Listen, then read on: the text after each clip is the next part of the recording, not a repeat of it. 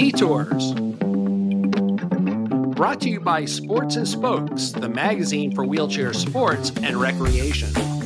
As a doctor of physical medicine and rehabilitation, Lisa Maddox has taken on the role of showing what can be accomplished after disability.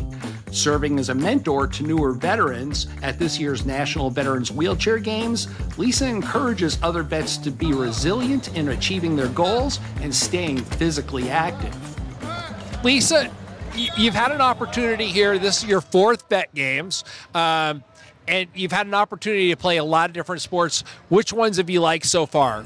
Pickleball and softball. And what else have I done? I love air rifles. I'm not very good at it, but I love doing it. When you look around, when you come to the games, there's a lot of opportunity here. Do you think that for anybody, I mean, you're coming here for your fourth time, but what's it like for maybe the new people coming here to have just this multitude of opportunity to play different sports? It builds self-confidence, and it really helps you because you see other people that look like you and that get around like you do, and we all share the same thing, i.e. we've all gone through basic training and gone through the, quote, indoctrination into the service, which is a hard thing, a rite of passage. And so regardless of the service that you're in, you all each have had that same experience, regardless of the service. So there's a commonality and a camaraderie that you don't have in the civilian world. You know, you're speaking about things like basic training and going through, all the various trainings that go along with being in the military, which has always, in my mind, led to a stronger, more durable person. So by doing that, do you think in some ways, the vets have an upper, no pun intended, an upper leg on the competition when you're coming into a tough situation? Yeah, I only have one leg to stand on. Yeah, I know that. But I mean, there's a tenacity behind the vet, right? There is, and I don't know if you're religious or the people watching are religious, but you hear the adage that God doesn't give you something, doesn't give you more than you can handle. And I think a lot of times you see people that have disabilities but that have good attitudes because they've adjusted, and you realize that you can do a lot of the same things you used to do, although some will have more effort and you have to do it in a different manner. But you can do a lot of the same things that you did before. We'd like to take a minute to thank our sponsor, Sports and Spokes magazine.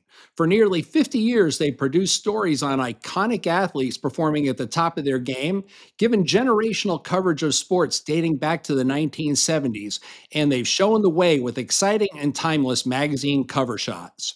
To stay on top of all the latest news from the world of high-performance adaptive sports, go to sportsandspokes.com. Sports and Spokes, the magazine for wheelchair sports and recreation. You seem like a really gregarious person to me. Every time we see you're talking to someone, you're doing something.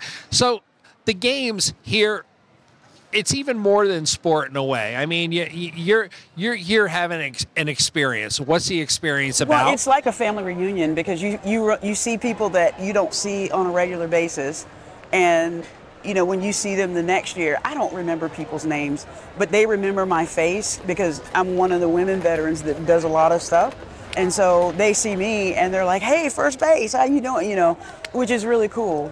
Do you think in some ways, even though it's fun to play the sports, it's also, I see you kind of in that role of, just carrying on a certain spirit and a leadership. Do you feel like you make a difference coming around here, talking to people and encouraging them? I think so, because especially when you run into somebody who it's their first or second games, and sometimes they look a little lost and they're kind of not sure, and I'll just walk up to somebody and be like, "Hey, what's up, man? How you doing?" I don't know them, but that doesn't matter. Because like you said, it's that camaraderie that's here.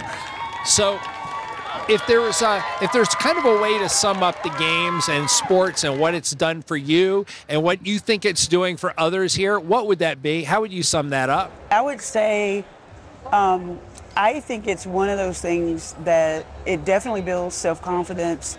You have somebody to vent to about what you're dealing with, and you're talking to somebody who probably has gone through that or is going through it as well. And so there's that commonality as well, because walking, sitting, it doesn't matter. Everybody has good days and bad days.